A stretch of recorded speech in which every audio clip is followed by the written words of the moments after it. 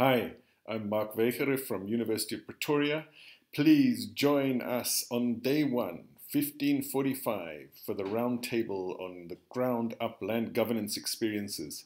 This is not going to be the academics talking. This is a panel of land activists from Indonesia, Scotland, Kenya, and South Africa, sharing their real experiences of people-driven land reforms and land governance.